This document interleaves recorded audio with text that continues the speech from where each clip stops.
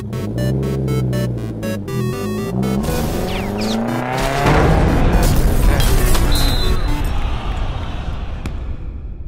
Mickeleh. Welcome to the pilot video for my new gaming channel. What?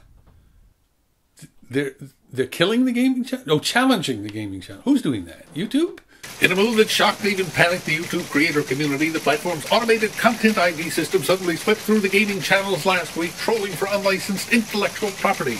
It wasn't long before social media lit up with anguished cries of uploaders watching helpless as monetization was turned off for video after video, and the money spigots began to dry up.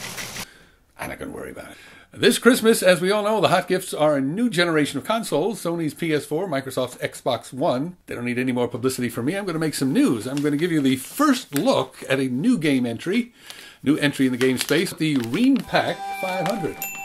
Let me start with the unboxing. You'll notice that this box does not have a lot of extra padding. There's not a lot of material, no styrofoam to throw away and fill landfills. It's very simply packaged, opens easily. This is perhaps the thinnest screen technology you will find on any console. Completely flexible, very bright, runs without batteries, no external power source, and ecologically sound. There's no lead, mercury, cadmium, no PVCs. This is completely recyclable. Now, these are incredibly versatile. They're user programmable. They come with writing programs and drawing programs. But I'm not going to cover that here because this is a gaming channel, so let's play. Now here's a game suitable for all ages, although to be honest, people over 5 usually stop playing it. The game comes in 3 flavors. This is the all-region version. There's a North American version marketed as Tic-tac-toe, and in Britain they marketed it as noughts and crosses. I'm really impressed with the game controllers. Look at this. Breakthrough, really. Like the screen, it's untethered. Runs without power. I'm looking at the adult controller here, but for this demo I want to use the child-friendly controller. And since I'm more familiar with it, I'll be playing the US version Tic-tac-toe. My model is not connected to the net, so I have to play against the machine. I'm going to play X, and I have the first move, X in a corner. And I expect the machine to counter with O in the center square. I mean, that's what I gather the smart move is. Any second now. We'll be seeing that O pop up.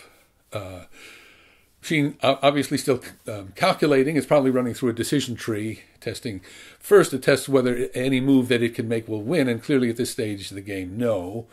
Then it's going to test whether my next move will win, and if it needs to block. A win means I get 3 marks in a row, 3 X's in a row. I have to have 2 marks on the page in order to be able to win in the next move. No, there's no block necessary, so I guess what it's doing now is just trying to figure out its best move for a future win, and probably running through all the possible combinations with my X in the corner.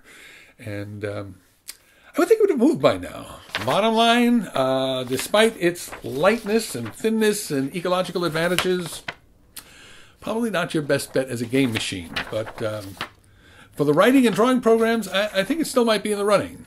Until next time, I'm Mickeleh.